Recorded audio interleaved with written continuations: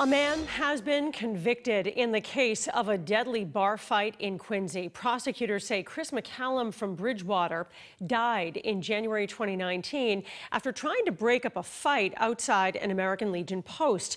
Matthew Potter was accused of hitting McCallum so hard he fell to the ground and suffered a fatal brain injury. Here's the verdict as it was read a short time ago.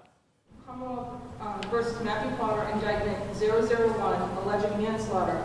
What say all deliberating jurors? Guilty of involuntary manslaughter by wanton or reckless conduct.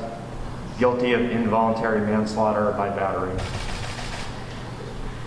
Guilty as to involuntary manslaughter by wanton or reckless conduct, and guilty of involuntary manslaughter by battery. So say you, Mr. Foreperson. Yes. So say all deliberating jurors. Yes. Yes. Thank you. And as to count two, wearing Mr. Tears shed in court moments after that verdict was read.